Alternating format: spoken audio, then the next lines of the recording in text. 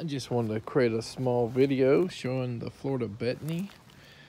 You know, sometimes it doesn't look this great, but it is in full flower. You know, there's like a 10-12 foot area here that is just as high as like 2 foot off the ground, and the bees lately have been all over it. And this is a Florida native. Look at them nice purple flowers there. As I said, it kind of grows everywhere around here, but it hardly ever gets this pretty, you know, in a clump or a bunch. I've never, in my recollection, have seen it this bloomy.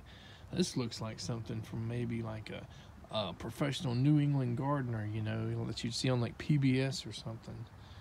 It's just very pretty.